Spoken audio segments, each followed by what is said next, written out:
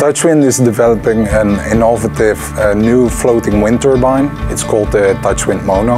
And the TouchWind Mono consists of a one-piece rotor, so it's more solid and also more reliable wind turbine, and it makes it also possible to tilt into the wind. The tilting of the rotor also has the benefit that it can keep producing electricity in storms up to wind speeds of 70 meters per second. And that's also therefore beneficial, and you can keep producing more electricity.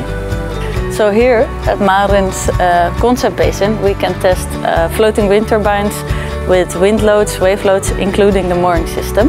By modeling the wind loads with small wind fans in the top of the tower, we can model also innovative type rotors like the TouchWind rotor.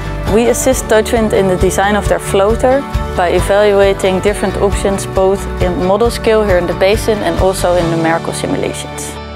This has resulted in an updated floater design which we are testing now in the basin.